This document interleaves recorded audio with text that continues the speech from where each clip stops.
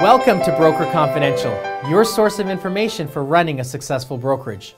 Each week we bring you powerful information and action items on one of EDI's 7 building blocks for running a successful brokerage. This week I would like to focus on optimizing your business model and managing your money. More specifically, agent profitability. We have worked really hard with our broker owners in understanding how to figure out how much money each agent is bringing to their organization in split and in fees. We at EDI have referred to this as company dollar, and our concept was quickly copied and used by many over the years.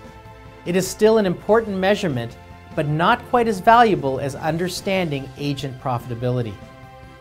Agent profitability is important to you if you understand that each agent has a different cost to you. In this day and age, it is even more true than in the past, when all our agents had dedicated space. In today's world, we have some agents with dedicated space, some that prefer never to use office space, some that need temporary space that they can share with many, agents that require many hours of your management's time, and agents that require cooperative advertising, etc., etc.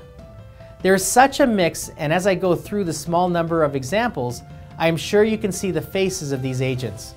The challenge is identifying the cost, and some how allocating it specifically to that agent.